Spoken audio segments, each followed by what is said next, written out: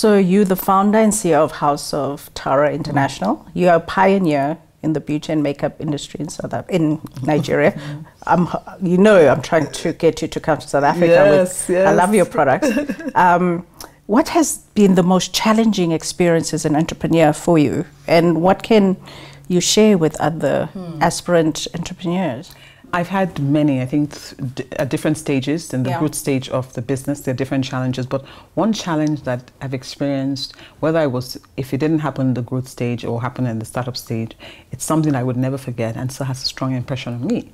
And it was when my products were counterfeited in China. Wow.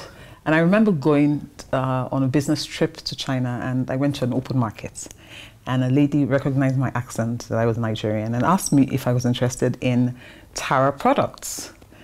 And I was shocked, especially since you're not exporting to China, right? And she felt a need to convince me, and so she took me into her store and brought out her books, her receipt booklets, to show me how great the product was and how much they were exporting to places like Congo, Cameroon.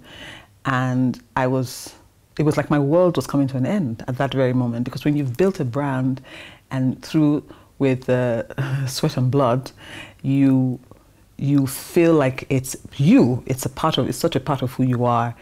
And to just have that one person taking advantage of that, it was heartbreaking. And of course, the Nigerian market was completely flooded by that. We lost a lot of revenue based on that as well, because now the price was like half.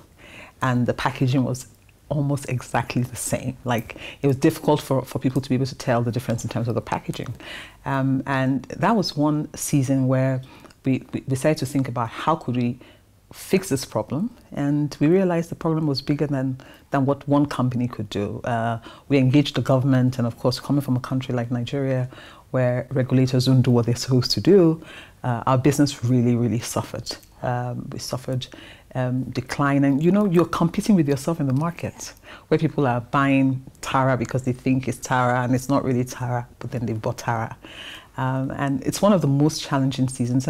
And I'd like to talk to aspiring entrepreneurs to say resilience and having a very, very strong capacity to manage challenges is one of the strongest skills that entrepreneurs need to have.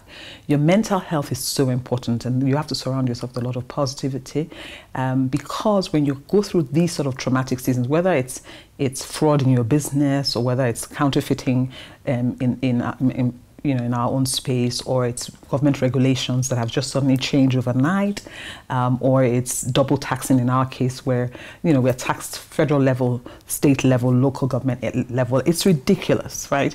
And you keep doing this and keep trying as hard as you can, and you're hit with all these challenges day in, day out. You've got to be mentally strong. And so I'd say to entrepreneurs, learn everything you need to learn in business school, but remember that your mental state is going to be one of the things that helps you to protect you to stay resilient in tough times.